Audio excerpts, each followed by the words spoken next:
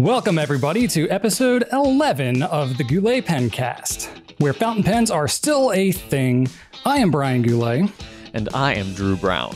And we are here from Goulet Pens to deliver this casual and informal, tangential and extraneous, superfluous and extemporaneous fountain pen show, where we talk about what's going on for the Goulet Pen Company and in our fountain pen lives. Well said. Thank you very much. Kind of getting back into the swing of it here. In today's show, we're going to be talking about Drew's experience at the DC Pen Show last weekend, if we should do a Goulet Brick Mortar store, and resin versus plastic versus celluloid versus whatever other fancy name there might be for those things. We got some other questions and fun hypotheticals for you as well. Probably first thing you're going to notice is that Drew and I are in different locations, just like we were kind of in the beginning of the Pencast thing. That's because we got this COVID stuff going on and the Delta variant's kicking back up. And in our local area in Central Virginia, we are considered to be in a high transmissibility area. So we are taking extra precautions, wanting to be abundantly safe, even though Drew and I are both vaccinated. The Delta variant can be passed through vaccinated folks. So we both have younger kids and we want to be safe. So we're just, out of an abundance of caution, shooting remotely until it is clear to do otherwise. So we had initially talked and hyped up several weeks ago about like, yeah, as soon as August starts, we're going to start doing the Pencast weekly again. And now we're like, are we going to be able to do that? I don't know. So we're going to take it a week at a time here, folks. And we're going to give it a shot with doing it remotely again. So maybe we'll be back every week. Maybe we won't. But check our Instagram page. If we're not having a Pencast, I will let you know. There you go. We're going to try to do it, though. I don't know. We'll see. The theory originally was that if we do it every week, maybe they'd be shorter and we talk less, but we've proven that that is not the case. We have what is known as the Parkinson's law, which is, any work you do will fill the time allotted for it. So if Drew and I do a Pencast every week, we're going to do a full Pencast every week. And it's not going to be like twice as often, half as much. Nope. It's not how we roll. Anyway. Yeah. We are better about our meetings, though. Once we figured out about that concept, we did apply it to our meetings. And I will say, the meetings we have at the Goulet Pen Company are usually pretty timely. They are. We're pretty good about that. My theory, Drew, is that with the Pencast, that just we're getting a little less like social time together. So I think we just kind of like let it fly a little bit when we do it. That's probably it. Because it's just enjoyable for us. You know what I mean? Contributing factors. Yes, sir. Exactly. Brian, would you like some feedback? Absolutely. I love me some feedback. Let's feed some back. All right. Well, going back to the last episode where you said, hey, everybody, would you like to see or listen to me talk about all the random crap in the back of my office? The verbatim request for yes to the random crap in the back, that was a pervasive theme in the comment section of our last video. Thank you. Random crap in the back tour is in high demand, sir. So once we get back into the office, normal. I was gonna say, great timing. Yeah, just great timing on our part. Once we get back in there, we'll pull some things out. Maybe I will curate some things unbeknownst to Mr. Goulet, and he can talk about them with genuine surprise. And I got a couple I can share today just to tease a little bit, but we can do a more full thing at some other point.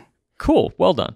And in conjunction with our hypothetical from last week, where I asked Brian if he could pick any movie car to own, we got some good picks there as well. There was a couple recommendations for James Bond's Aston Martin, which I know you would be a fan of as well. The Jurassic Park Jeep, Chitty Chitty Bang Bang, Kit from Knight Rider, and of course the Back to the Future DeLorean. All good answers. Of course. And you were trying, Brian, to think of a red color that started with a C, and you said Carillion a few times. And I said, I think that's actually a planet in Star Wars lore. Yes. I was very uncertain about that. You were probably searching for carnelian. That came out in our comments. Carnelian is the color, is the actual name of the color? Yeah. And I said Carillion? Yeah. That's very possible. I have no idea what I said. Yeah. So, but anyway, I did learn during the podcast, I was like, I'm pretty sure that's where Han Solo is from. And I believe the Millennium Falcon is a Carillion freighter. And I was right about that because a fellow Star Wars nerd in the comments said, yes, Drew, it is Carillion. Wow. Okay. All right. So, fair enough. Yay. And then I also mentioned how I wanted a little pirate accordion. And I was corrected. Not the official term for it. No, the official term is called a concertina, and I still want one. And that led me to look them up on the internets. And they're actually not super cheap, Brian. They're about $250 or more. That feels very reasonable for me because there's a lot of parts in there. There's a lot of things happening inside there. So I also watched some YouTube videos maybe. Did you fall down a rabbit hole with concertinas? I kind of love pirate shanties. Ever since I played Assassin's Creed 4, I really, really like them. But some of these videos I saw, Brian, they were playing toy accordions. And they actually sounded pretty good. Huh. So I went on the old internet machine as well and bought myself a $28 toy accordion. So that should be here tonight. So I will let you know how that goes and how much my wife appreciates that purchase. So you were literally inspired by your own idea in the podcast. That's pretty cool. Okay. Let me know how that goes, man. I'm curious. When you talk about like a toy, concertina, it makes me think of Jimmy Fallon when he's done the what is it? He has like bands come on and they play their songs with toy instruments. Yeah. The Roots do it and they're all like exceptionally talented and they sound amazing. Oh yeah. But they had like Metallica on there and they played them with like toys and they've had a bunch of different bands on there. It's pretty funny. Right. Pretty funny. That's really cool. That's what I'm picturing with you with that. So Archer can have the ukulele and you'll have the concertina. Is that how it's going to go? Yeah, as long as we play "You Are My Sunshine" over and over again, we'll probably we'll have something. Nice. Go do some weddings. Yeah. Nice. That's really cool. For me, the feedback mainly, I just kind of jumped on the whole crap in the back thing. So Matthew Chavan, forgive me if I pronounce that wrong, on YouTube said, interested in the framed image that was behind Brian about 3 years ago, specifically in the thumbnail image for Q&A 188. If you look back throughout the history of my videos, you'll see how many times I've moved offices, rearranged things, redecorated, that kind of stuff. So I'm glad you left the reference there. So that is actually an artwork from Jake Weidman, master penman, good friend of mine. And that specifically is now actually hanging. If you look at some of our right nows, it's hanging in the background of those. It's hanging like on my side wall in my office. That is his craftsmanship piece of artwork, and craftsmanship is a big theme in my life. I love building things, working with my hands, all that kind of stuff. So that's why I have that. And that specific video, I had it behind me because I hadn't yet decided where I was going to hang it. So there was a couple of episodes there where I had that one behind me. But yeah, you'll see some of Jake's work in and around. I've got some at home. I've got some at work. And then the other one was from A22 Lottie. Very interested in that Lego rocket over on the side. And I think there's some more Lego around the desk. So yeah, definitely I'm a huge Lego, specifically Lego Technic fan, which actually leads to me what I've been doing up to personally, but I'll save that towards the end of the Pencast. But yeah, that is the Saturn V rocket. So that was the one that took the first astronauts to the moon. It's also the largest rocket that has been flown in space before, right, Drew? Still? Yep. I know they're working on something bigger maybe, but it hasn't actually gone into orbit yet. Yeah, the Starship will be bigger, but so far the Saturn V reigns supreme. There you go. So that's what that is. It is a super cool set. It was really fun to build. Even if you're not like super into space, I like space, but I'm not as much of a space nerd like Drew and many others. I appreciate it. I like it. But just as a Lego set, that one was a lot of fun to build. And I highly recommend it if you are interested in it. So very, very cool. So anyway, that's a couple of things in the background there. Yeah. Now let's talk about some new stuff, some coming soon product wise. New stuff. Yeah, the Diplomat Aero is a really, really popular pen. It's like a flagship pen for Diplomat. And we had a really unique color that just came out, the Citrus. Now, this is a color that probably will get your attention one way or another. May not be your cup of tea. Rachel, when she saw it, I thought she was going to vomit, but she does not love that color. I like it. I think it looks nice. It's really striking. I think you're whether you love it or hate it, you're going to have a reaction to seeing that pen. So very cool. I'd love to see Diplomat coming out with it, especially because we know, Drew, that this is an aluminum pen. And the only way to color these things, the way that they do it, is anodizing. And you can't just anodize any color you want. There's like physical properties that will limit what colors are possible. And I've never seen an anodized pen in this color. Probably the closest thing I've seen was the Lamy All-Star. Do you remember the charged green? It is sort of like that color. I haven't actually like held them up side by side to see how close they are, but that's probably the closest that I can think. So. Yeah, you don't generally see the lighter colors getting anodized. Right. I think it's just easy. It's probably easier to get it more uniform if it's a dark color. So yeah, I'm kind of just, I'm interested to see how that is received. I don't expect it to be like the most popular color by any means. But still, I always love seeing interesting, exciting things coming from Diplomat. Another pen that this one is, I think, very aptly named. This is coming from Piniter. This is straight out of the brain of Dante Del Vecchio, the Psycho. Now, this is a high-end limited edition pen. This thing, I don't even know really how to describe it. You just look at it and you're like, this pen looks psychotic. I mean, it's so intense in its design. It's not a design. It's not a printed design. It's not a pattern that's on the pen. You're looking at a three-dimensional structure of a pen. I guess that's how to describe it. Sort of like you have, I don't know, like the Eiffel Tower is constructed with like all these like posts and beams and that kind of stuff, and it makes a rigid structure. It's kind of like that, but I literally don't know how they made this pen. I believe it was a lost wax casting of some kind, but there's so many like little intricate parts and pieces. And I mean, it's like if you pull the like internal mechanism out, you can like take a toothpick and like stick it through the whole pen because it's like, it's all just held together by its structure, but it's very solid, right? Because I think it's silver, right? Overlaid with, gold maybe or whatever it is. I don't know what the core material is. They did have all three colors on display at the DC Pen Show. So, I was able to see them all right there. They had like an official unveiling at the DC Pen Show. It is an incredible pen. And honestly, I think you did a good job in describing it like the Eiffel Tower. To me, that's what it looks like. It looks like if you took the Eiffel Tower and turned it in and like wrapped it around a pen barrel. That's right. That's the vibe I get.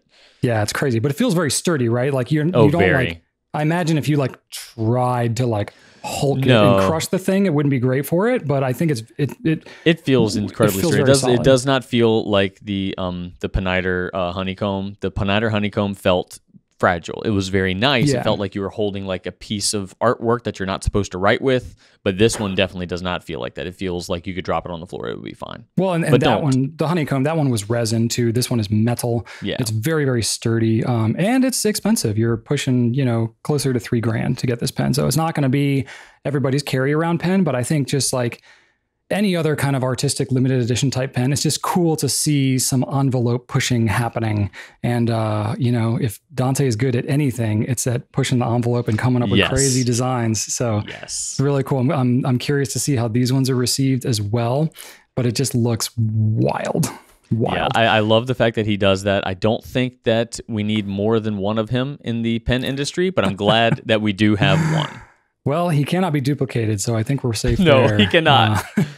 He certainly cannot. And then the other one that was pretty interesting, I guess I'm introducing all the really wild pens today, the Sailor 110th anniversary. So for those of you that don't know, the reason why Sailor has a pen called the 1911 is because that's the year that they were founded.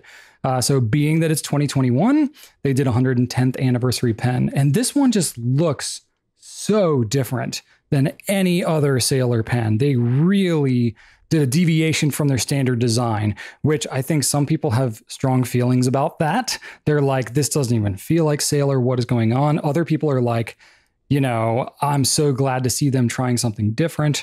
So I'm kind of curious where you fall in terms of the design of this pen, Drew. Are you digging it, or are you like, I don't know? Are you conflicted? I felt this. I felt the way you just described. I opened it up and I'm like, this is not a Sailor pen. This is a telephone pole with a nib on it. And I mean, it's enormous. It's just a giant tube. It is bigger in person than I expected. Yeah, given the pictures pen. And stuff. It's huge. Yeah. There's no curvature to it at all. It's just a cylinder. It's simply a cylinder. It's a nice, pretty cylinder with a creative roll stop. I feel like if they just shrunk that thing down a bit, I think it'd be fun. And I honestly like the design. I like the simplicity. You know what? It kind of looks like a Lamy, doesn't it? It's got kind of a little bit of that design element to it. It's got a little Bauhaus kind of flair if you handed me that pen and said which brand makes this, I'd be like Lamy, maybe Diplomat. Yeah, it definitely has more of a like German, like European vibe than maybe a Japanese vibe. But you know what? I think it's cool. I think they're trying different stuff. It's a super limited pen. There's not a whole ton of them. So I think they were just probably going for something, a little out there, which, hey, I got to commend them for that. So, there's a silver one and a black one. They're both, they have the large size 1911 nib on it. So again, if you are trying to get a basis of the size of that pen, just take that pen from the like mid-size 1911 and translate that to the pen, like Drew said, the kind of telephone pole wrapped around the nib. It's really large. But anyway, I'm kind of torn. I'm not like over the moon, like, wow, this is the pen I would have chosen to design. But at the same time, I have a lot of pens. I have a lot of limited edition type things that have come out, anniversary type stuff from different companies. And I always think it's really interesting when a company, like, rather than just like a different color of a pen they've always made, they really try to deviate. I'm like, I appreciate the effort, if nothing else. And so I'm a little inclined to at least consider it just for that fact that it's different and that it's, it feels a little more historical. You know what I mean? Than just like, I completely agree. Than just like a different color of a 1911, Yeah, that would be disappointing. I agree. Well said. So anyway, what do you got, Drew? You've been playing some stuff. Well, actually, we've got another right on the heels of Private Reserve's Infinity ink. We have a line of pearlescent inks. So Private Reserve is jumping into the shimmer pool, and they are pretty interesting. So I'm going to hold up a piece of paper. Hopefully, I can get it to be seen here. I'm visualizing jumping into a shimmer pool and what you would look like. I'm picturing. I can't. The camera's not picking it up super well, but I'll put an image over of like a cell phone shot or something like that. We're taking pictures as we speak, but they come in turquoise, blue, orange, red, black, and violet, and it's a pretty unique mixture because the pearlescent flakes, material, whatever's floating around in there that makes it do its thing, is very, very fine. So the shimmer shows up very uniformly. A lot of the inks that I've tested, they have a, really, really shimmery spot and then a not so shimmery spot sometimes. This one, it's shockingly uniform, and it looks a lot like those shimmery gel pens. Yeah, like the Milky pens from the 90s, right? Yes, absolutely. They look just like that. So I think people are going to like it. It's a unique pen. There's a lot of shimmer, so some of that shimmer, sits on top of the paper because that stuff doesn't really go into the fibers of the paper. It's a pigment. It's not a dye. Yeah, it's going to sit on top. It's not absorbing into the paper at all. Exactly. So if you take your thumb to it and like rub it later, you'll get some dusting on your fingers, but that's the case with a lot of ink. I wonder if you, I know we haven't experimented with this, Drew, but I wonder if you dilute that down, does that help with that aspect of it? I would have to imagine that it would. It's not going to make it worse. Yes. So it's a neat ink, and I think that folks are going to enjoy it. So that came across my desk, so that was fun to play around with. And we're also going to be picking up new colors for the Pilot Explorer, which is a lot of fun because that pen, in my opinion, is probably the most underrated starter pen. It is. It gets overshadowed so much. It doesn't get the attention I feel that it deserves, especially because it takes one of the best converters in the world, Drew, the Con 70, which I know you're personally such a huge fan of. The Con 70 is a great empty cartridge. Oh, come on. It's great to syringe fill because it has a great capacity. But sadly, I like the Con 70. Sadly, it just doesn't convert anything because it's got a stupid button on it that doesn't really work all the time. Anyway, is it the button that's stupid? I'm jabbing at you. I don't have a problem with the Con 70. I just think it's hard to clean, so I avoid it. Well, I'll give a little shout out. It is not the easiest thing to clean. I'll give you that. Yeah. Though if you clean it with a syringe, that helps a lot. Just take the syringe and like flush it through the opening. That's the easiest way to clean it. I try to like get a syringe right up to the little tiny metal pipe that's inside because I feel like if I inject water into that, somehow it's like, hitting the bullseye on something. And I have it in my mind that that's like me winning. I don't know. Think that makes a difference. But if it makes you feel good, Drew, then it does. Good on you. Live your best life. Thank you. It does. But I will give a shout out. So I did a video on how to fill the new Con 70 because they did change over earlier this year. Mm-hmm. There may still be in transition in certain parts of the world and with different pens that may be sitting around for a while. But the new one, you got to hold it straight up to get the good fill. So I can very much understand if people feel passionate about not being able to fill that pen, because it is very particular about the angle that you do it. But once you get it straight up, it's so easy and so good. Yep. Among the new colors of the Explorer, we've got a black matte, which people always love, but my favorite is going to be the white glossy pen with the black matte hardware, because a lot of folks have enjoyed the black and white Vanishing Point for a very long time as the unofficial Stormtrooper pen, and I have not bought that one. But I will be buying... Don't copyright strike us, Disney. It's the Space Soldier pen, Drew, is what we should call it. Yes. Disposable inept Space Soldier pen. That's right. Put them up there with like, Bond villain henchmen for their accuracy of shooting, right? Oh, so sad. So sad. But they have a black and white one on this one too, and that is appealing. It looks slick. It does. It's very cool. Yeah. In addition to that, speaking of empty cartridges, we're going to be carrying a new product from Private Reserve, which might not get you excited. Maybe it does. I don't know.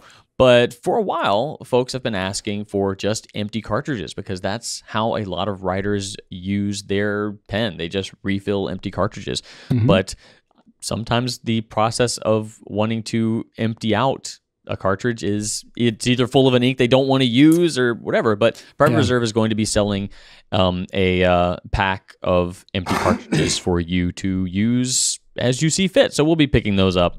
So just more on that as it develops. This is interesting because we've been getting asked, I mean, really ever since the beginning of when we started Goulet Pens, we've been getting asked about refilling ink cartridges. How do I make my own ink cartridges, et cetera? Because,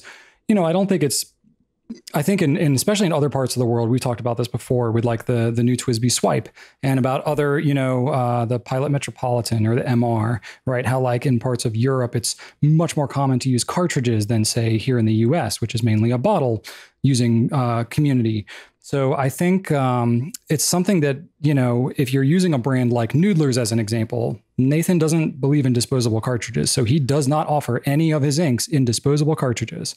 So people, if they want to use, Heart of Darkness or Bay State Blue or whatever in a cartridge pen, they either have to eyedropper fill it or refill cartridges. But the problem is, if you can't get spare cartridges, you have to get some other cartridges, either use them or dump them, clean them out, then reuse them. But the problem is they're disposable. So over time, as you use them, they're going to break down and not seal well and maybe crack if you squeeze them and that kind of stuff. So it's like, it's always been kind of a challenge for people that want to use these cartridges for whatever reason to actually be able to do so practically. So this is the first time that I can remember in the 12 or so years that I've been really around in the community that I've ever seen disposable spare cartridges available for sale. So good on PR for at least offering that. I'm curious to see if this is something that people really value.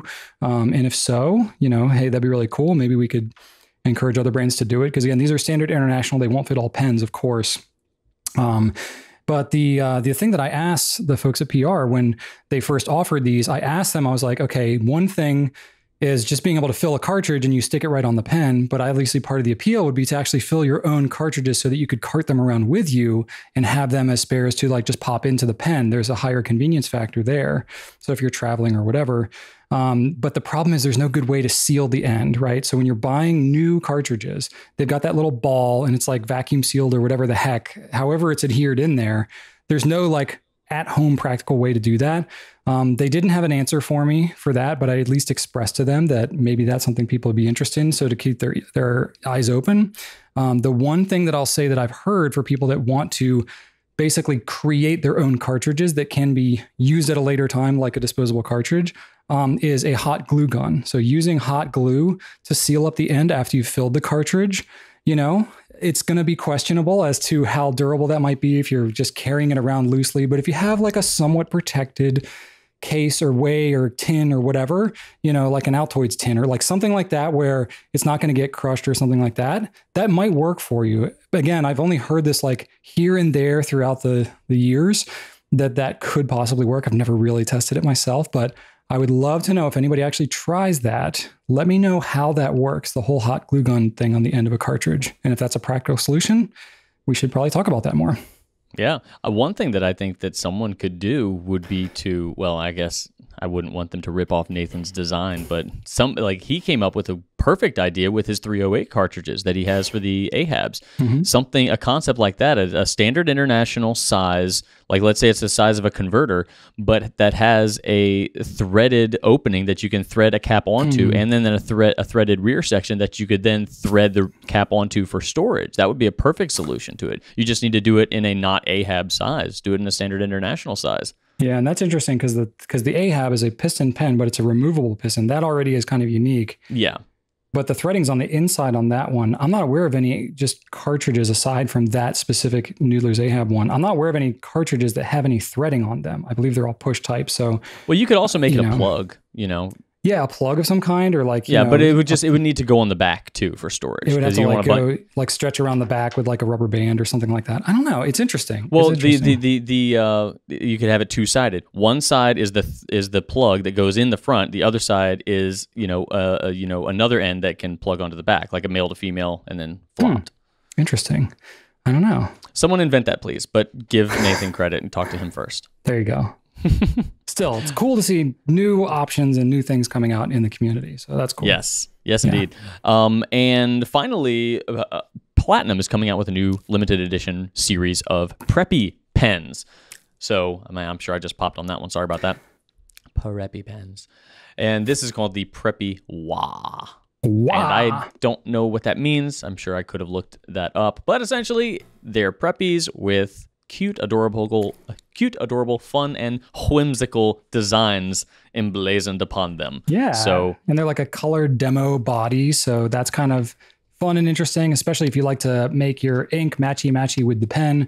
It's much more obvious to do so. I actually don't know if they're demos, Brian. I think are they solid? I thought they were demo. Maybe I'm mistaken. Maybe they are a little demo. No, maybe I think you're right. I think they are a little demo. I've only seen pictures. I haven't seen them in person. On the image with a lot of them, they look demo-y, but on the single images, they look. No, they're demo-y. You're right. You're absolutely right. Okay, you're good. Good. It's always I didn't know nice. that. It's always nice when we can retroactively confirm that I said something correctly. Yeah, I did not know that. I thought they were solid. Okay, I don't know if I like that more or less. Let's go with more. Sure. I like them more as a translucent because that's part of what I like about the Preppy, especially because they're such a good eyedropper candidate.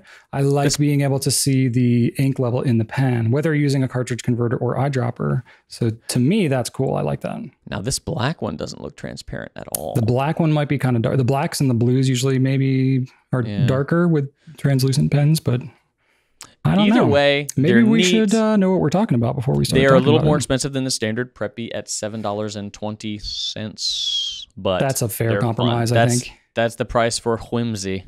Yeah. Now the converter, unfortunately, costs more than the pen, which is not the best. But hey, that's where you can refill cartridges or do an eyedropper or just bite the bullet and get the converter. There we go. They do last a while. How about we move on to Q&A? I think it's time, Drew. Q&A. All right. That you start with the first one since your name is Brian. I will start with the first one.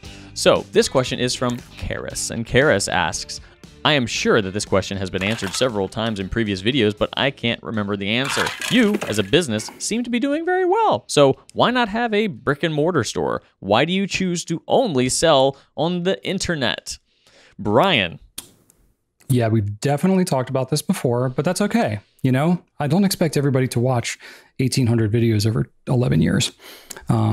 I'm at the point where I can't even remember what we've done. So I've been more than fine just answering a question again, especially because it's contextual, right? So part of it was organic, especially in the beginning. We had no means financially or practically to even consider a physical store. So that choice was basically made for us. When you're talking about a brick and mortar store, you have to really think about your local area. And our local area here just isn't that big on fountain pen usage. There was no sign or indication that establishing a brick and mortar fountain pen store would have been a intelligent idea from a business standpoint. Our original vision was to be strictly online to fill a void that existed in the fountain pen world. And I would say that we've largely executed that to a pretty high degree. Yeah, at the time there were fewer.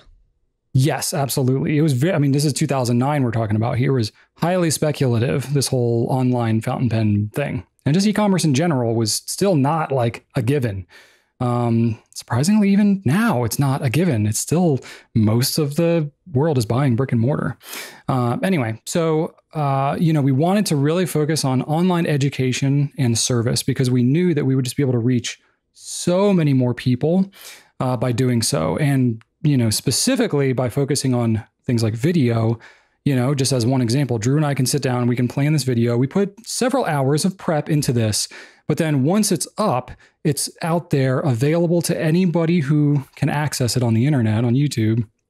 And it's there in perpetuity until it gets taken down or we take it down. So it keeps on working for us. And all of our videos are doing that. So for me, just the practicality of really the original vision, which was to help get more education and knowledge about fountain pens out there into the world as much as possible.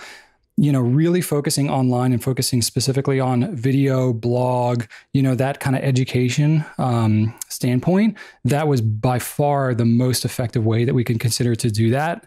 And I would say that in order to do that well, we had to have a high degree of focus. And focus not only in the product line, which is specifically fountain pens. We've tried at times to dabble a little bit in pencils, dabble a little bit in, calligraphy stuff. I'm talking, this is all a very long time ago. Dabble Planners. a little bit in rollerballs, planner, some of these things. We've tried to expand into some kind of tangential, interests that we thought, might be good. But what we found is that it's a whole other world, and for us to do things like the Goulet way, we would have to go kind of all in on any other kind of area that we would look to get into. We're just so known and so established in fountain pens. It was a kind of thing for us to do that, we would really have to be purely a fountain pen focused thing. And I can guarantee you, if we had a brick and mortar store, people would see Goulet pens, they would come in and they'd be like, you don't carry roller balls? It's I think in a physical brick and mortar store, when people think pens, they would be thinking, gift pens, corporate things, rollerball, that type of stuff. It's a whole different type of product that you're selling. And it would just really just take a lot of our focus away. So it would be time and focus, attention, money, all those resources that would divert away from fountain pens when we saw that there was such a crying need for specifically fountain pen focused education on the internet. And I think just in general, she's surprisingly introverted given how much you see her on video and how good she comes across. But for her to work a brick and mortar store, she would never work the floor. It's just not who she is. And so that would stress her out, having to manage that in-person aspect of things. So it has just never been a desire, really of either of us for various reasons. But for Rachel, it would not be a desire of hers.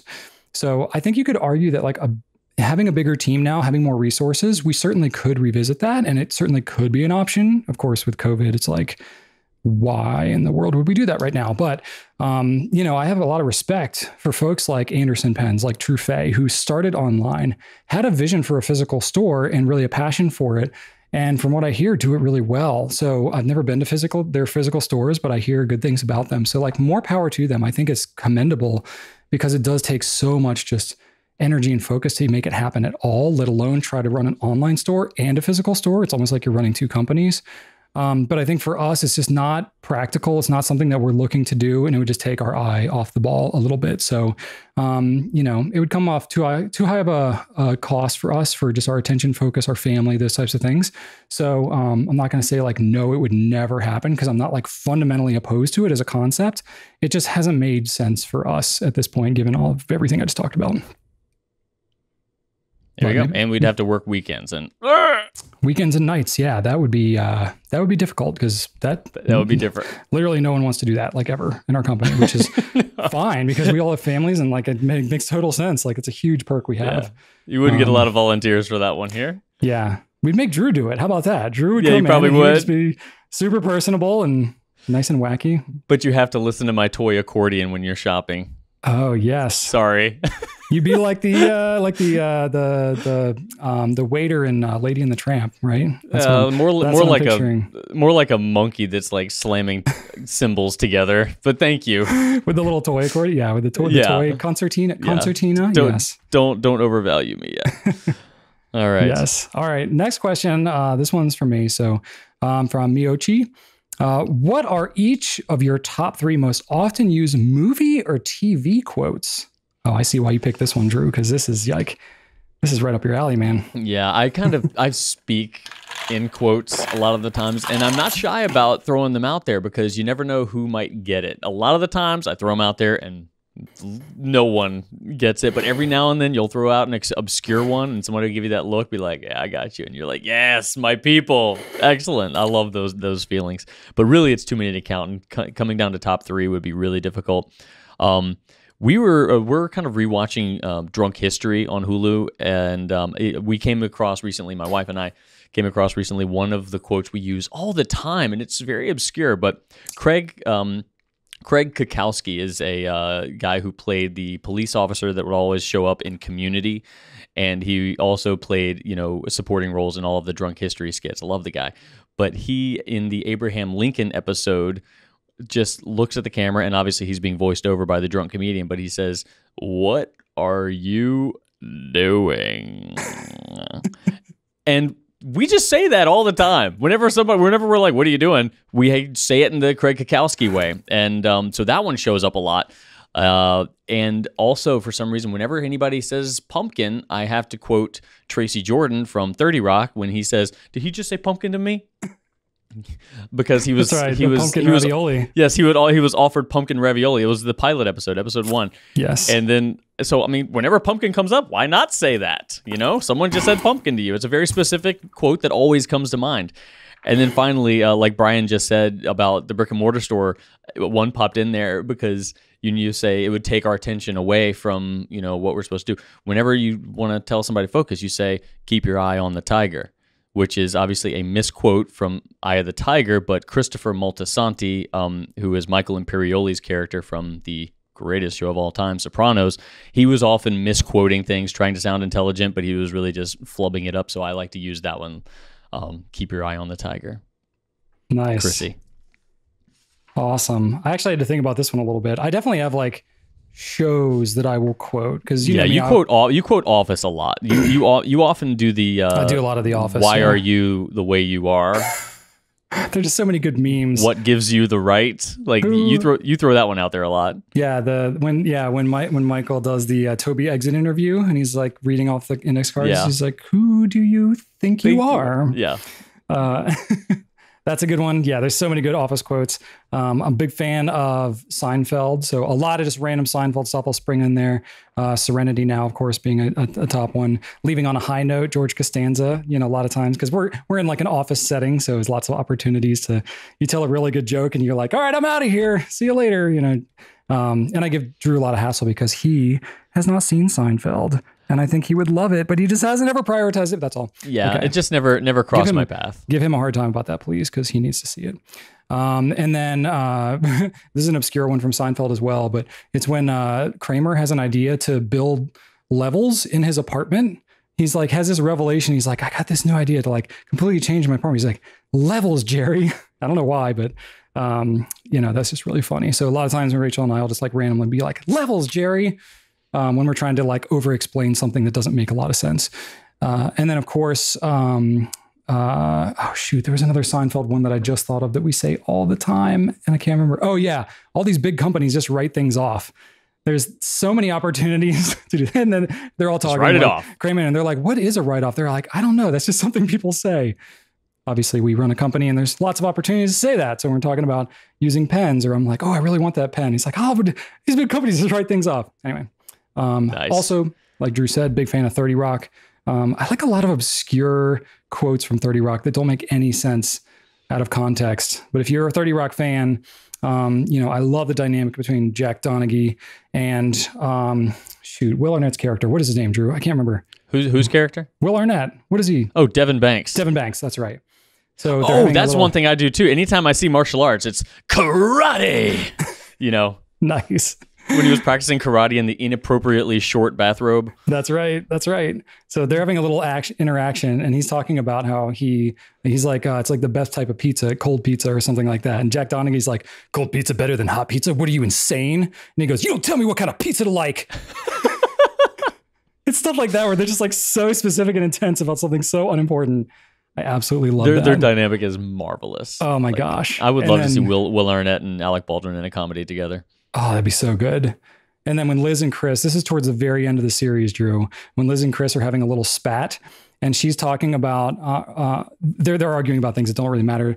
And she's talking about how he never closes the cardboard like flap on the cereal box. Yeah, right. That. Yes. And she, or maybe she didn't do it. I can't remember the context, but she goes, if you think that cardboard flap is doing anything to seal in freshness, you are living in a fantasy world, pal. Right.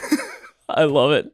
There was also another great late season or late series quote when I think it was at an airport where some lady behind a counter looks at Chris and says, "You look like a baby." And I just I wish I got more opportunities to use that one, but sadly I do not. That's a good one. It's such a good series. We could keep going for a while on this, but we won't. This was supposed to be a top 3. I'll end on one more because I got to throw. End on a high note. No, I will, but not that one. I love Arrested Development too, and there's so many good quotable things out of that. Again, another Will Arnett. I guess I really like Will Arnett. But his character Job has a running theme throughout there. He says, "I've made a huge mistake," and yes, that often comes up where we get to talk about that. Yeah, you and Sam say that a lot. Yes, yeah. Sam is a big Arrested Development fan. We have a lot of inside jokes there. It's always room for the banana stand. There's just so many good ones. Yep. Mr. F. There's so many good things. Yep. Anyway, we make a lot of huge mistakes here at the Goulet Pen Company. We really do. We really do. As is witnessed while we shoot these videos. Oh, right. Anyway. Okay. Next, AST hybrid or AST-hybrid. I'm not sure. I think it's Asterd. AST hybrid. Anyway. They want us to talk about resin versus celluloid versus plastic, Brian. Ooh, the short answer is it's all plastic. It sounds dangerously like a deep dive. Yes, the short answer is it's all plastic, just subcategories of plastic with different values, strengths, etc. If you want to skip to the next question, you may now do so. Well, I thought what better way to start off with this answer than the definition of what makes something a plastic. Webster's defines resin as... Modern Webster's. Wikipedia defines it as... So plastics are a wide range of synthetic or semi-synthetic materials that use polymers as a main ingredient. Their plasticity makes it possible for plastics to be molded, extruded, or pressed into solid objects of various shapes. So basically, it's a semi-synthetic or synthetic material that can be molded into a shape. So it's a pretty broad category of things. The world's first fully synthetic plastic was Bakelite, invented in New York in 1907 by Leo Baekeland, who coined the term plastics. So it's not that old in the grand scheme of things, a little over 100 years old, this whole concept of plastics. And it's really interesting because when you're talking about pens, there's very much a history and development of different plastics throughout the history of fountain pens, because fountain pens came about in the mid to late 1800s. They were like wood and metal and ebonite, which is hard rubber, vulcanized rubber. And then as things like Bakelite and casein and these other modern plastics were literally being invented, they started putting them into fountain pens because the fountain pen was the communication tool of the day. It was like the iPhone of the early 1900s. So there's so much history intertwined with the historical development of different synthetic materials like plastics, combined with like the industrial age and the scientific revolution of the early 1900s with chemistry and physics, just like really exploding at that time. And fountain pens were really intertwined with all of that. So I would say that, there's a lot to explore there in terms if you like to get into like fountain pen history and vintage stuff. We're not going to go there. I'm going to cut it off. And because Drew's giving me the stare, like, please don't. But most pen plastics, I'm going to very much generalize, they fall into acrylics and celluloids. Resin is literally just a fancy buzzword term for plastic. It's just a nicer sounding word than plastic, because plastic has a connotation of being used for like milk jugs and trash bags and things that like are very disposable. Technically, it's different types of plastics and things like that. But when you just lump everything into one category together, it doesn't sound so great when you're talking about $1,000 pens, right? So resins or precious resins or whatever type of spin you want to put on it, they're marketing-y, buzzwordy terms. that can encompass pretty much anything in this general category of semi-synthetic moldable, chemicals, right? So I would say most fall into either acrylics or celluloids. Acrylic acetate is a very common pen material. Think about Edison pens.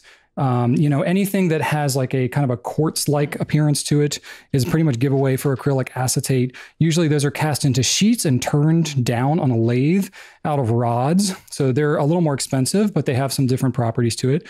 Injection molding is a common method for pen manufacturing. Injection molding, I tried to look and just research about like which plastics are typically used in injection molding.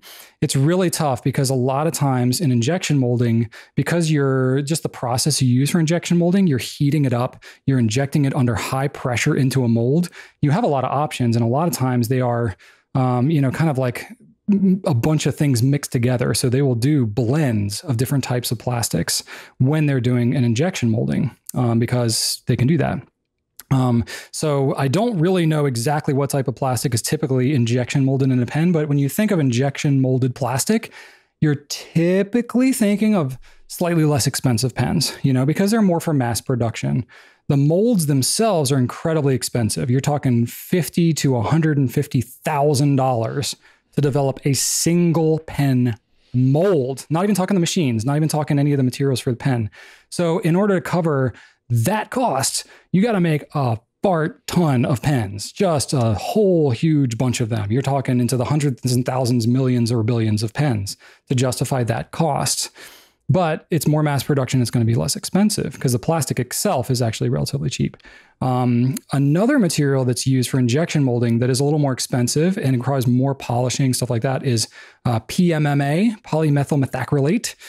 That's used in a lot of high-end like plastic jewelry. So if you have like really nice like designer bracelets and earrings and stuff like that, that's almost always going to be PMMA.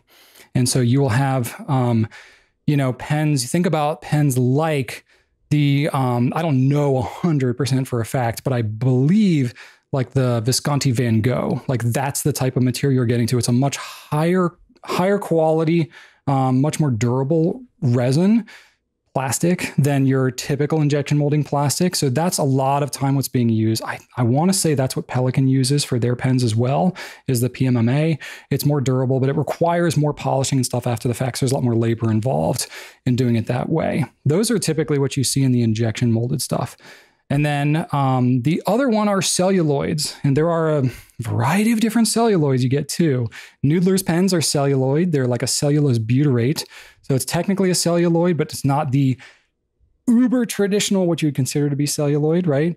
So celluloid, we won't go too deep down that rabbit hole, but it's a more natural, like it's more of a blend. It's usually got like a cotton fiber component to it. So the celluloid, it stands for cellulose. There's some kind of natural fibrous material that's combined in there with the resins. But the problem is it's very, very difficult to manufacture. It's very finicky. The natural element to it, the cellulosic aspect to it, can cause it to be flammable, especially in production. It can cause it to bend and warp over time, especially in like high heat. It can react with certain chemicals and things like that. So there are some downfalls to it, but it was an earlier way of manufacturing plastics, these celluloid materials. And traditionally, you think about nitrocelluloid. That's the true celluloid you get with vintage pens. Almost no one makes nitrocelluloid anymore because it's so expensive, flammable. You have to store it a certain way in like a fireproof section of the warehouse that's different from everywhere else. I mean, we've talked with Monograppa. They had a warehouse fire that they had a huge loss because they had a fire related to their celluloid material. And so they have all those things in place now for that, but they're not really manufacturing more of it. The nitrocelluloid, think about like, the old bankers, like visors with the green, those were nitrocelluloid. The old film stock was nitrocelluloid, and ping pong balls are actually like the dominant thing. So if you take a ping pong ball and light it on fire, that thing is going to go up in flames. It's pretty cool, actually. But you didn't hear that from me. Don't, if you're a minor or a child, please don't do that. But you just look it up on YouTube. It's cool. Somebody's done it, but just don't do it yourself. Disclaimer, legal disclaimer, don't hurt yourself. This is not a recommendation, but that's actually, I believe, the single most, common use for nitrocelluloid today is ping pong balls. So kind of fun. But anyway, bottom line is there's some things that can be gleaned from the type of plastic that might be used in a pen. However, because they are mostly synthetic, often, very formulated, very proprietary things, it's kind of a protected thing what blend might be used. So if there's a particular rare or interesting aspect to it that could maybe make it more expensive, for example, like the traditional, nitrocelluloid, oftentimes a pen manufacturer will say this is like a true celluloid, right? Because it's going to be a lot more expensive. It's going to be harder to attain. Is it truly worth that much more of the cost? It's very debatable, probably not for most people. But usually, unless you have some particularly interesting aspect of it, most pen manufacturers aren't even going to bother you telling you what kind of plastic that they're using for their pens. And frankly, does it matter? Because there's not that varying properties between the ones that are commonly used in fountain pens. A lot of it comes down to the design elements and the engineering aspects of the pen, not just the material itself that's used. So I don't think it's anything that you should lose any sleep over. But if you're kind of interested in the chemistry aspect of things, I can understand where you might be inclined to know more about it. But that's about it. I feel like we went into maybe the 5-foot end of the pool, maybe not the deep end, Drew, but enough where, if you're not a strong swimmer, you're not going to be able to touch the bottom as much and you might get kind of uncomfortable. So we'll swim back to the shallow end and go to the next question. Nice. Oh man.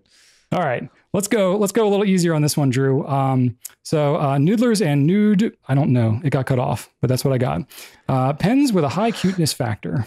Noodlers, he was trying to say the name of the person who asked this. Name of the person who asked it, but it's cut off. Noodlers and nude. N-O-O-D, not N-U-D-E. Right. I just realized how that sounded now. Sorry. Anyway, what are some cute pens, Drew? Cute pens. Well, the first one I thought about was the TWSBI Go. We had recently talked about the TWSBI Swipe, but the Go is a pretty fun looking pen. It's definitely not trying to win any awards for professionalism. It definitely exudes a, hey, I'm going to be friends with you no matter how old you are sort of thing. I can take a beating, but we're still going to have some fun together, But so it's very durable. It doesn't look like a toy per se, but it also kind of has the look of something that you can have fun with. So that one made my list. I also obviously thought about the Jinhao Shark. That has to be on there because it's adorable. Of course. Especially the light blue and the pink ones. Those are just fun. The Kaweco Lilliput is so tiny. It has to be on the cute list because it's just like a diminutive little tiny thing. Big punch, though. It's a solid pen for the size, but it's still cute. You could also put the Traveler's pen in there if you want to, but the Lilliput is a smaller, more cute version of the Traveler's pen. And I'll pipe in here, too. I would throw like most of the Kawecos, like the sports and the classics and stuff like that. I think the Lilliput's a little cuter, than that, but any of them could fall into that category for sure. They very much could, yeah. Especially the newer ones, the Frost sports. Those have the tropical vibe going on. They're freaking adorable. Yeah. And then the Pilot Kakuno, those have smiley faces on the nibs, winky faces, smiley faces, little tongue.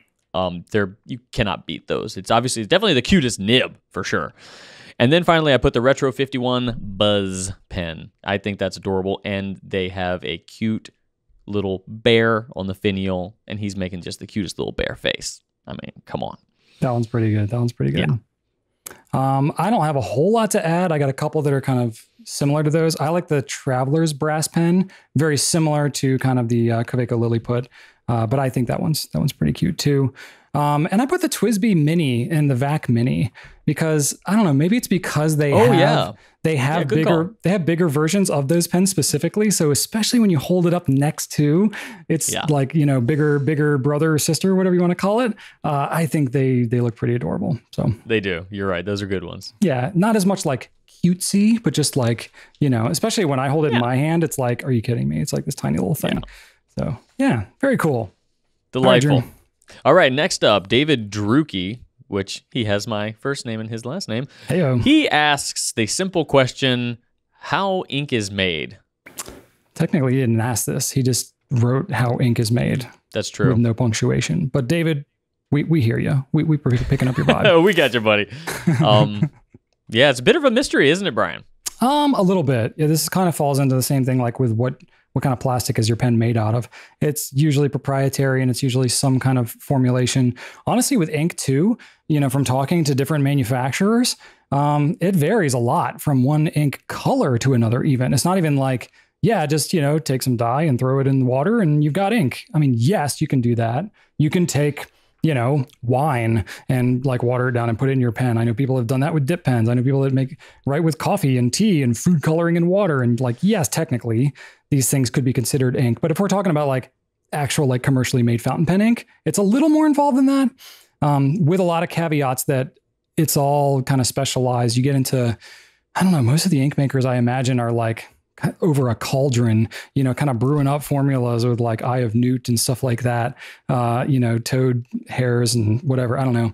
I don't even know what that means, but it's a bit mysterious. I agree. But the main components of most fountain pen ink, the biggest one is going to be water, distilled water. So just pure water with no minerals in it whatsoever.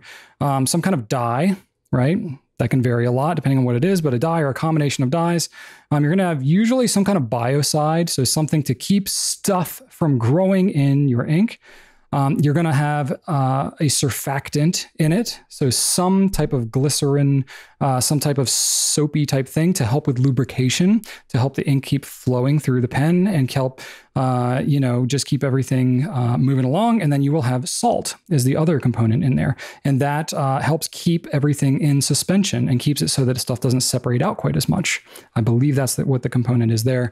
And so you get all those combinations in there, some varying degrees. There may be some other stuff, especially if you have, like iron gall ink, or you have a pigmented permanent ink, a shimmering ink. So there can be other stuff that might be in the ink beyond that, other fun things. If there's wild properties or you get into, some really interesting, characteristics with ink, it might deviate from those a little bit. But generally speaking, with your traditional fountain pen inks, it's going to contain some degree of those 5 components. Yeah. Fun fact, Jacques Herbin inks do not have biocide in them. That is correct. They moved away from biocide and they went au natural years ago. So that is interesting. Phenol was commonly used as a biocide for a long time in the pen world, but it is known to be a carcinogen. So they no longer use phenol in most fountain pen inks that I'm aware of. There's some other biocides and stuff. But anyway, so if you're using a really old vintage ink, just keep in mind it's probably got phenol in it. That's part of why it might smell kind of funny. Yeah. When you visited Noodler's Ink Company, aka Nathan's house, did you get to see his cauldron and his toad hair and all that? I got to see a lot of things. Were these things proprietary? You can't talk about them? It was definitely proprietary. I was certainly not. I was asked not to, and I certainly did not take any pictures or anything like that out of respect. He didn't say specifically, like, don't tell anybody what you saw here. Most of it, I had no idea what the heck I was looking at because it essentially looked like it was kind of like a Rube Goldberg type setup. I mean, it was... That's good. That's kind of what I was picturing. I'm kind of glad that you said that because I enjoyed that mental image. Well, and Nathan just fundamentally is a very... he's very frugal. And he is very, what's the word I'm looking for? He's very resourceful. Please tell me he had animals powering some sort of machine. I didn't see any animals powering anything. Dang it. But he definitely... I would just want a raccoon on a wheel, like creating like some sort of Tesla-esque coil situation. No, I believe almost everything in his process, except for the printing of his ink labels, was 100% manual. I believe he just does everything manually himself. Wow. So there was a lot of containers. There were a lot of like boxes and things. There were a lot of like tubes running places. So that's the closest you've ever gotten to actually seeing ink being manufactured, right? Like you've never been to an actual ink factory, have you? I went to Lami's facility where I didn't see them manufacturing the ink, but I did. You saw them bottling it and everything. Bottling it and putting it in cartridges. Yeah. So I got to see that part of the process. I've been to other places like Jaffa, where they have Monteverde ink, and now Private Reserve is there as well, though I haven't been there since they started doing Private Reserve. They're not manufacturing the ink in its raw components there. I have never visited a place other than Nathan's, I guess, where the ink is actually made itself. But it's my understanding that most fountain pen ink, especially the boutique inks, the smaller ones, it's a relatively home brewed kind of process. Think about literally if you're doing like micro brewing, for making like beer or something like that, or moonshine or whatever. You're not buying like big industrial equipment. You're like kind of cobbling together stuff to mix and make it happen and heat it up at certain points and all that. It's pretty much like that at, I believe, most fountain pen ink makers, maybe at a place like Pilot, where, Pilot started out more making ink, and they do ink like at big scale for, textiles and stuff like that over in Japan. So I imagine their process is going to be much more industrial. Though I have no idea what that looks like there. I imagine it's more like, kind of like if you go to a place where they're like manufacturing a lot of like food or like drink items, it'll just be large like vats of stainless steel things with tubes running everywhere and bottles going down a conveyor kind of thing. That's probably more what you have at a larger place like that. But, if you think about how much fountain pen ink, like if you mix a vat, I mean, think about anything else. Like think about soda, like how much soda gets drunk in this world, like the scale at which you're manufacturing that stuff versus fountain pen ink. Like you could probably take like one container that they would make soda in, and that would be enough fountain pen ink for the entire world for a year, like just one container in one day. It's generally such a smaller scale production. You're not going to have like anything too crazy in terms of what it actually looks like to make it. In fact, I believe from talking to people who I know have like started ink making from scratch, like Organic Studios, right? Like he was a college student. Tyler was a college student when he started making that ink. I mean, he was telling me in his early days, he was like boiling it up on a pot on his stove and then like filtering it and like literally like making it in his kitchen. So I think that's super cool in terms of like, the grassroots, like homegrown, start your own business kind of thing. But I think there's like a heavy component of like mad scientistness going on in the fountain pen ink world until you get to a certain level where you're just like making massive quantities of it. So yeah, that's as far as I know. But if I do ever get the chance to like tour a facility where they're actually making ink, if they would ever let us see that, I don't know. Probably not, because it's so proprietary. But that would be pretty cool. I'll keep that on my radar for sure. Very cool. Well, thank you for taking us through that. That's interesting. Absolutely. Well, thank you, Drew, in advance for taking us through this hypothetical, which is about to happen right now. There we go. Now, I might have sometime in the past asked you this one before, Brian, but I've forgotten it already, I promise. Yeah, I don't remember your answer. So the question is, if you could have a tree in your backyard that produced any food item you would like ad infinitum, what would it be? And no, you cannot sell it or monetize it in any way. It cannot leave your home. You cannot feed the world with it. I was gonna say you gotta give me some parameters here. Oh, I know. I'm ready. You cannot. You can invite people over for dinner and feed this to them. You can cook with it, but you cannot monetize it or distribute it. So I couldn't just say like black truffles. I would just want it to grow black truffles, and then I would just sell them on the market. To morel mushrooms. Yeah. No. Okay, so now it could be like a prepared dish. Like if you wanted a pizza tree, you could have like pizzas on the tree. Would they have to all be the same pizza, or could it like vary it up a little bit? Like different types of pizza could grow on the tree, and I've never seen a tree that grew different types of the same thing. So I'm gonna go with no. So it's got to be like a specific type of thing. Okay. Yeah. Oh, that's a good one. I can't sell it. Can I give it away? No, it cannot leave your home. Can't leave my home. But my family could eat it, right? Not just me? Yes. Okay. So a tree in my yard for consumption for my immediate family. Yes. And it would be hot and ready to go. It would start cooling the second you clipped it off the branch. And no animals would be getting to it either. So you don't need to worry about because that is a legit concern of mine because they wouldn't even know it's there. Okay. So I would have protection against the animals. that take over my property. It would be an indestructible tree. It wouldn't get wet with the weather or anything like that. It's pretty confined, immune ecosystem. I got a couple of different ideas. Do I have to nail down just one, or can I? Let me talk it out loud, and then I'll settle on something. Okay. Okay. One thing I'll say is my kids literally never get sick of eating hot dogs. So that would be a super convenient, but hot dogs are so easy to kind of make happen anyway. They are. I wouldn't worry about that. I've been in meetings with Brian and Rachel before remotely and heard them like telling the kids, yes, you can have a hot dog in the background. Fine. You can have another hot dog. It's real. Or like, didn't you just have a hot dog? Did you have a hot dog for breakfast? He's not kidding about this. Those are some hot dog eating kids. Yeah, they're convenient. They're convenience over quality for sure. We try at least buy the healthiest hot dogs we can, but you know, it's COVID life, right? We're trying hard here. Oh yeah, no. Don't tell me this. I bought hot dogs for this week, and then because Shannon does community theater, so she's doing rehearsals right now. So it's like dad cooking weeks, and tonight I'm making hot dog burgers for the first time, where I'm going to smush burger meat into the shape of a hot dog, grill them, put them in a hot dog bun, with like lettuce and tomatoes and cheese. Oh, wow.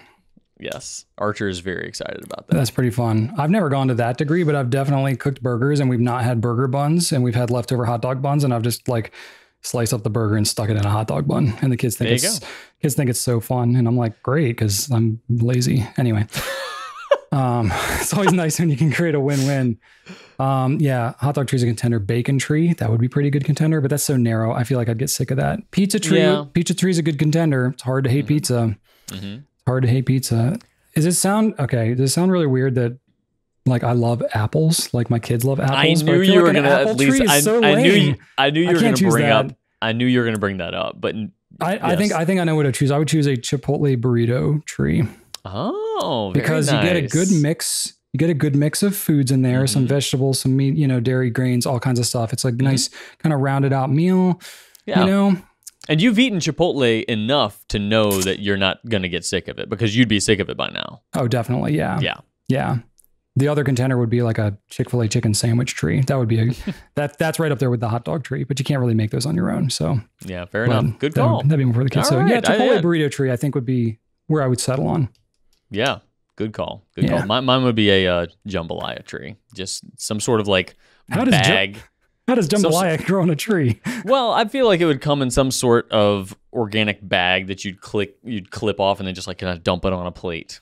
Yeah, or like a coconut where you crack it open and there's hot jambalaya on the inside. Jambalaya is just so expensive to make because I like a lot of stuff in it. Like I want shrimp and chicken and andouille. Like I want all the meats in there. It's a pretty good one. That's pretty good. And it's also like a lot of it all cooks at different rates too. Like the shrimp cooks super fast. So you have to do all this stuff separately. So yeah, jambalaya. That's a pretty good one. Yeah. That's cool. Good one. All right. I would have thought you might have said shrimp and grits, Drew, because I know you're a big fan of that. But jambalaya is in that. It's in that ballpark, though. Yeah, no, I'm a big fan of the shrimp and grits at that one particular restaurant for sure. Is it really just there? Food for thought? I mean, well, since I've gotten that shrimp and grits, every other shrimp and grits has become has been subpar. It's inferior. There's no point. Wow. So it's ruined shrimp and grits for me. It's like, why would I buy it from you? You are not the right one. There you go. There is only one shrimp and grits now. I can answer that question for Rachel too. She would choose a crab cake tree. She loves crab cakes and not nachos. No, crab cakes would be, I think, more her vibe. She likes nachos, but it's not something that she's wanting to eat all the time as we're pushing into our 40s here. We're trying to be a little better, but not that crab cakes are super uber healthy. Meanwhile, one of us had nachos for dinner last night. Is that so? Yeah, well, Archer had this. They did this thing at school where they keep the kid for the evening to allow the parents to have like a date night or something like that. And he wanted to go because it's movies, and they brought the game truck, so he gets to play like games and stuff. But Shannon's at rehearsals, so I'm just at home. I'm like, okay, sure, you can go do that thing. I'm just gonna be by myself, so I'm like just kind of pacing around. It could have been worse. It was either that or like ramen or something like that. I could have made something for myself, but. I had they were stupid nachos, Brian. All we had were the scoops, and they're not ideal for melting cheese over.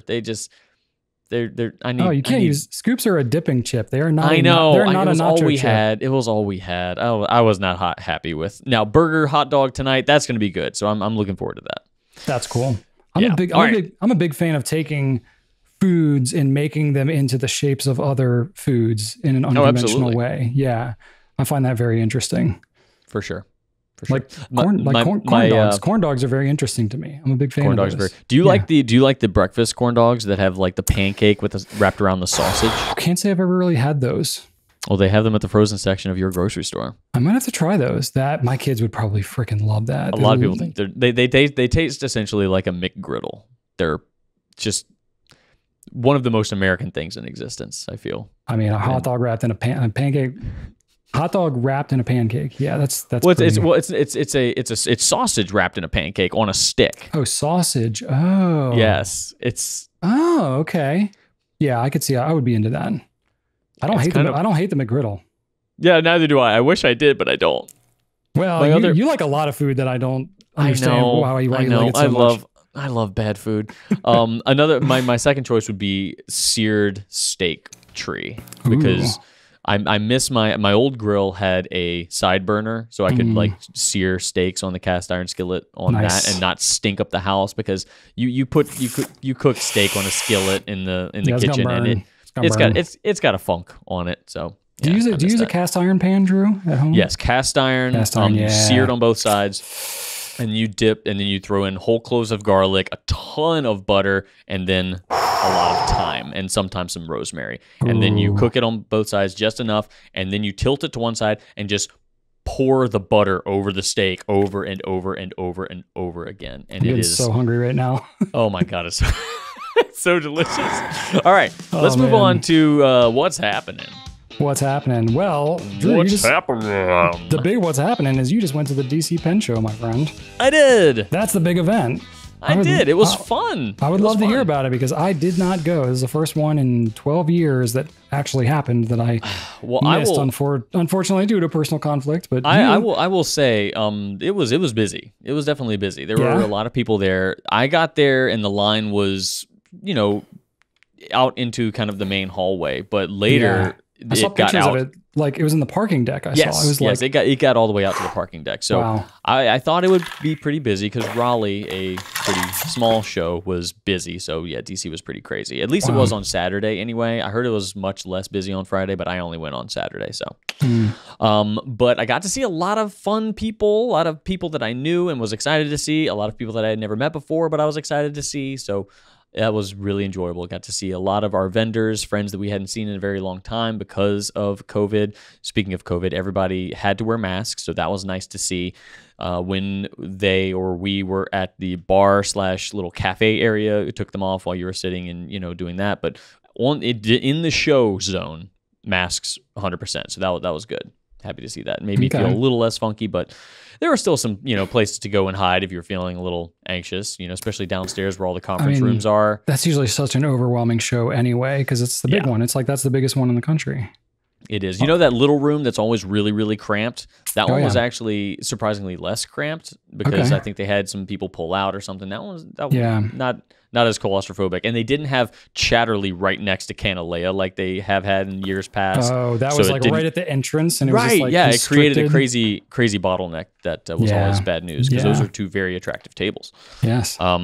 So really great energy. Everybody was just so happy to be there. I mean, if you've ever interacted with any element, even a local pen meetup, the fountain pen community is such a cheerful, positive, welcoming crowd. And when you're in it en masse, like you just feel that just joy. Everybody was just happy to be there, happy to see literally everybody.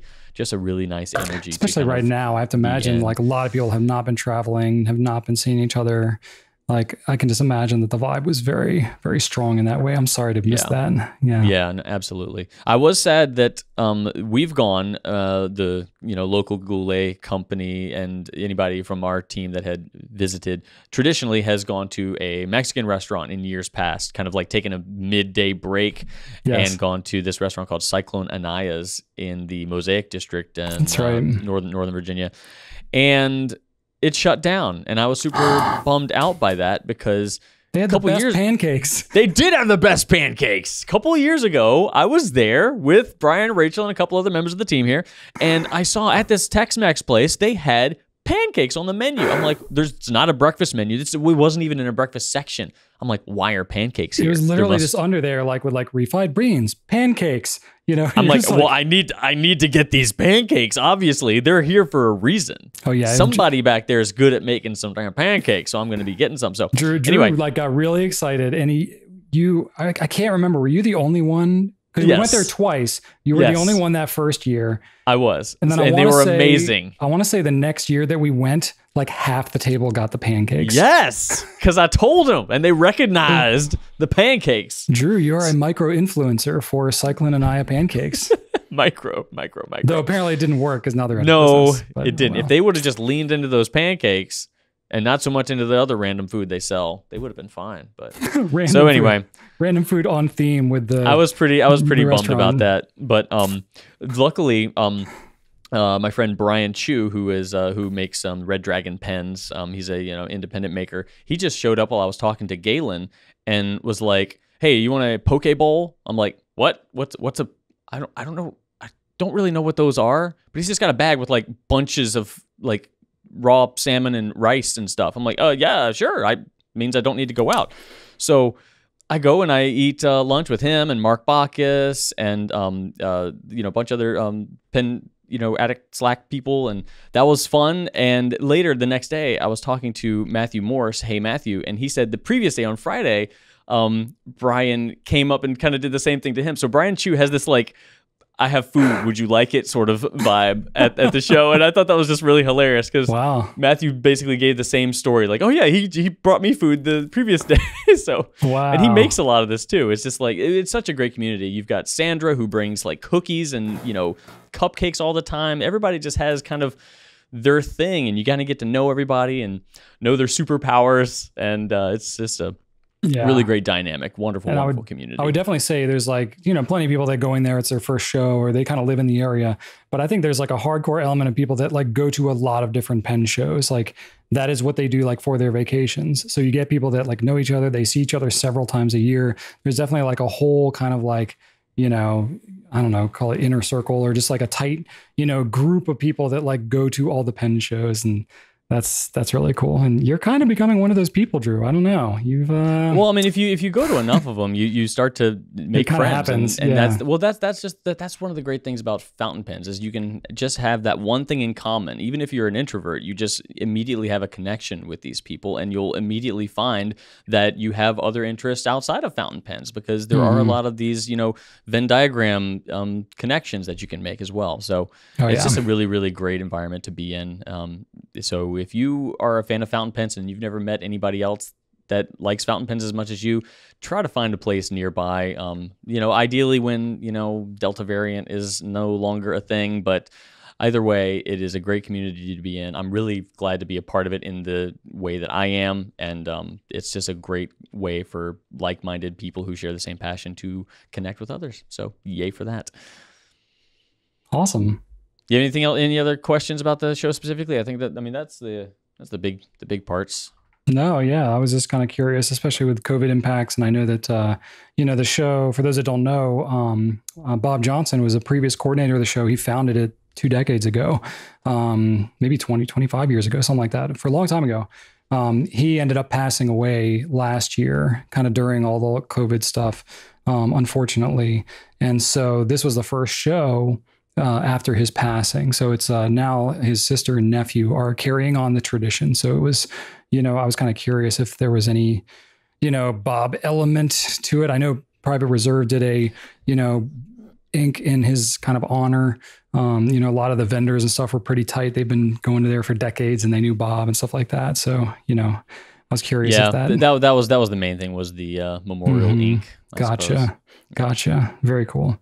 Well, I'm glad you had a good time. That was really cool. Yeah, it was fantastic. It really was. It was well worth the trip. Awesome. The drive back was like 4 hours. That was a nightmare. Getting there was like an hour and a half. Really nice drive there. It was like I made great time getting there. When did you come back? You come back on Sunday? Yeah, Sunday morning. Oh, okay. You probably got like a lot of beach traffic and stuff like that. That's probably what it is. It was a nightmare. Yeah, well, when things start opening back up and people are going places, you get all that DC traffic again. It's pretty fun. Me personally, I missed out. I was out for some personal reasons. But I did get to do some of the things, that I've been looking to do. So, Drew, I mentioned how we had like the Connects roller coaster and I wanted to build some of the alternate kits for some Lego Technic stuff. Some of these kits I've had for years and I've never built the alternate kits. Last podcast, you had built an alternate to your crane. Absolutely. Finished that. Yep. We were working on that on vacation a few weeks ago. I did a hovercraft that was an alternate kit of a cargo plane that we had. Oh yeah, you mentioned that. Yeah, and I built like 3 or 4 other alternate kits because some of them are not huge. Even if it's a smaller kit, 800 pieces or so, it takes you an hour and a half, 2 hours maybe. So I'll take the old kit apart, which is kind of fun, and then I'll like work with Joseph. So it's like something that he and I are kind of doing together, which is pretty fun. And I'm doing the classic parent thing, which is like I'm sorting through and finding the pieces for him and then he's building them kind of thing. But it kind of works out well because, we get to do it together and, the build happens a little faster, and it's just a lot of fun. So that's been cool. Just getting to spend some good Lego time with Joseph. And then the other thing I alluded to last time, which I showed the Rubik's Cube little mosaic thing. Yeah. So I actually did complete that. The YouTube one the play button was actually fairly easy because there were a lot of them that were just completely solid and didn't even need to be changed, because it was just red and white and you just turn the cube to the red side and that was it. So I did that one. We'll have the picture there. And so as soon as I did that, I showed it to the kids and they were like, oh, Joseph was like, can you make a Goomba? And I was like, what, like a Mario Goomba? So yeah, I pulled up a picture and found, you just look at pixel art. I mean, Drew, pixel art. So I just literally, yeah, you got it right behind you. So literally I was like Googling pixel art and they have websites for Rubik's Cube Mosaic. So you can take an image, you can upload it. It'll give you the breakdown with all the grid and everything. And I was like, oh, this is cool. So I did not only the Super Mario Goomba, but then I did Goulet ink splatter as well. So I took pictures of all those and I'll show them here. But yeah, just been having fun. These are little mini Rubik's Cubes. Nice. They're not too huge. If you use full size cubes, it adds up price wise. And also it, gets to be a little bit much in terms of storage. But I'm having an absolute blast and I'm trying to find some like loose justification for getting like 1,000 cubes and creating some huge art project at the office or something. But I would love to just like have a bunch of cubes, mess around with them and then like pass them on. I really can't justify spending like $1,000 on cubes and then you have to store all of them somewhere. I'm like, yeah, this isn't the most practical thing, but it seems like the type of thing that would be on the wall at like a Red Robin. So maybe you can donate them. Absolutely. I need like some sort of, well, I joke. I'm like, I need some sort of corporate sponsorship. I'm like, wait a minute. I run a company. Can I like sponsor it? That's why I'm trying to like just write it off. All these companies, Jerry, they just write things off. See, perfect example. Seinfeld quote. But yeah, so anyway, just having fun messing around with that. So just, again, we've been home with our kids for like a year and a half and it's summertime. So they literally have like no responsibilities whatsoever other than to be kept alive. So doing that, just trying to come up with fun projects to do with the kids. And also that's like fun for myself because, Drew, things can get stressful sometimes as an adult. And when you're dealing with things, it's nice to have little things like that just allow you to pretty much escape everything else in the world and get to do fun stuff with your little ones. So yes, yeah, and honestly, having kids gives you ideas, especially if you're somebody that's obsessive like you and I, and many fountain pen people are. Oh yeah. All we need is one little thing to send us down the rabbit hole. Yeah, and like the pen thing, I love that, but like my kids, they don't. Fountain pens are nuanced, right? So my kids love drawing and doing that kind of stuff, but like they don't geek out about all the details of the pens like I do. So I get them into it a little bit, but it's not a passion that can be quite as easily shared. But yeah, Legos and Rubik's Cubes and, video games. Yeah, they're on board with that. Nice. Cool. So let's move on to some Company updates. Not a whole ton here. And again, I was out last week, so I'm still kind of getting up to speed as we're filming this, but the biggest thing I think for us, you notice we're shooting remotely today. Just the COVID-19 safety protocol stuff. Basically, if you look at the curve, especially we look at Virginia Department of Health, we look at, our governor, we look at CDC and, try to make intelligent decisions based on what we know about how to operate safely in our building and in our environment with anybody that would come to our building.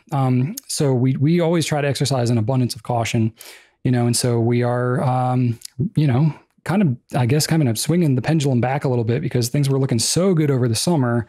And now it's like the Delta variant's it's kind of a different animal. And we are really learning more about that and, having to exercise a lot of cautiousness again. Things are unfolding constantly. And the last couple of weeks really have changed a lot of things. So trying to be very intelligent. Also, we've got school that's going to be starting up within the next month. So all the anxieties of parenthood are kicking in. Joseph is going to be starting middle school, which is kind of blowing my mind. So all of these things fold into, some kind of stressful thing. So we're just trying to keep a close eye on all those updates. And it's just pretty evident that this roller coaster is not over, unfortunately. And we're just going to have to keep adapting, week to week with how things go with COVID life. So, but overall, we got a good team. We're keeping things very solid. Our suppliers are dealing with things. It's pretty much like whack-a-mole in terms of stock outages or shipping delays or whatever. We're kind of in a constant, state of having to, bob and weave a little bit depending on what's going on. And I think we're just going to keep seeing that for quite some time. So that's pretty much what we got going on at the company. Yeah. So we'll see how it goes with video production and things like that as we're trying to distance and do all the safe things. But, we're motivated. We're going to try to keep doing stuff. We'll do something. You're going to have a hard time shutting us up. So we're going to keep it coming. But yeah, we'll do something for sure. Awesome. All right. What's on your desk, Drew? What are you playing with right now? What's on my desk? Brian, we got a gift from our friend across the pond over in the United Kingdom, Graham, who helped us with the question about the converter compatibility on some of the MRs and other things. Yeah, thank you, Graham. Graham sent us this. What is that? I can't tell. This is a Pilot Pluminix. Pluminix. Plumini. Not Plumix. Not. It's got mini in the title, Brian. Pluminix. Get it? That's clever. It's got mini. Pluminix. Nice. It's a tiny Plumix. So is this like a miniature Plumix? It is exactly a miniature Plumix. That's cool because the Plumix is kind of long. It's kind of like, it's an awkward size. A bit unruly. Yeah, I mean, it's meant to be more of like a script pen, a desk pen, but does that one feel more like a conventional fountain pen size, or is it truly like a mini pen? It feels like a mini. Feels mini because it's postable, like the Plumix. Yeah, yeah, but the postable doesn't. It doesn't do much. I mean, what's the point of that? Yeah, but it takes a standard international size cartridge. Interesting. Yeah, look at that thing. Hey, look at that. See, we've never seen this in the US. This is not something that we have access to. No, it is not something we have access to. But Graham said in his letter that he owns one of these that takes a Pilot sized cartridge or converter. So, like we said a couple weeks ago, they're really all over the place. You can get them, any which way if you try hard enough. But I thought this was fun. And honestly, we could go back to the cute pen list and maybe put this one on there, but it's not available in the U.S., so we will not be able to carry it. If you're in the U.S., you're going to have a hard time getting it, but it's the internet. You can find anything if you try hard enough.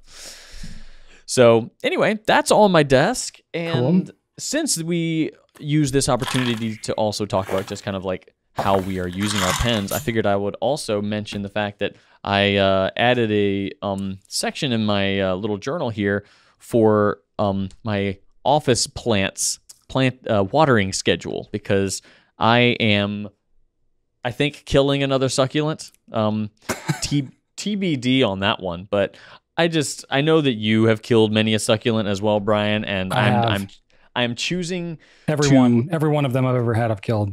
Yeah, I'm choosing mainly due to neglect and forgetfulness altogether. Not because I've really tried to care for them and failed. It's more like I end up moving it behind something on my desk and it gets covered with clutter, and I uncover it 3 months later and I'm like, oh, forgot about that thing. Now it's like a shriveled husk, like one of Ursula's, prisoners in The Little Mermaid. Poor unfortunate soul. That's how they. All my succulents are poor unfortunate souls. Yeah, so this thing's not looking too happy, and I think it might have been overwatered, which is usually how I kill them. But yet I also thought but they're getting wrinkly and not happy looking. So this one is probably, it might be, but I have this adorable Spaceship Earth planter because I'm a Disney nerd. But yeah, I need to start keeping track. So that's what I'm going to do. I'm going to keep track of when I water them and, not go too long. Because some of these can be watered like once every couple weeks or maybe once a month, really, and be just fine. And I need to I always think that it's been too long, and it really never has. How do you bring it back? That's what I don't know. Like with a succulent, they're so low maintenance. When it starts to die, I'm always like, if I do anything, is it going to be too much? If it's not been watered, water can bring it back. But it's been overwatered, you pretty much need to just like pray to the plant gods. Chill out, stop watering it. Now this one has been going strong for years, and now by going strong I mean hasn't died. Not going strong, but yeah, it's not looking great these days. It's got this one little tiny leaf here that it was able to manage, but it stopped. And now it's just a little deformed tiny leaf. So, oh gosh. I'm not great at it, but I'm choosing to have discipline. I'm gonna do it. Okay. You'll have to follow up with us on that and let us know how it goes. Will do. All right. What about you? What's on your desk? Oh gosh, my place is a mess. I just got to get things cleaned up. So all right. I don't have anything super specific. I actually probably have things at the office that I need to pick up. Actually, we got the carpet cleaned recently, and the people that did that here at the office decided to put pretty much everything that was on your floor on top of your desk. So yeah, you've got a lot of stuff on your desk right now. I have a lot of stuff on my desk. Yeah, so my office ends up being, so we get random samples, we get things, it's like a variation change of something, and it's it's kind of like, what do we do with this random one-off thing? It's like, well, I'll just take it, and so all this stuff ends up collecting in my office. And over a few years, that can get out of hand. So I have like bins and bins and bins of all kinds. I came into my office and noticed. randomness.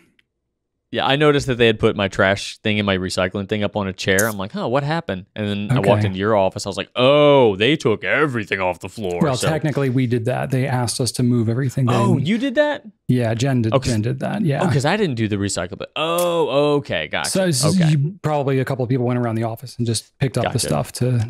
They may move the trash cans because they do take out our trash. But I think the cleaning crew they don't touch it. They don't like to touch our personal effects for liability reasons, but super boring business stuff. But anyway, there you go. Now we have cleaner carpets. Hooray. Yeah. So my life at home, I'm still just kind of dealing with things, again, I was out, so I'm going to be, but now I'm not planning on taking any prolonged time off. So I should be back with more regularity now.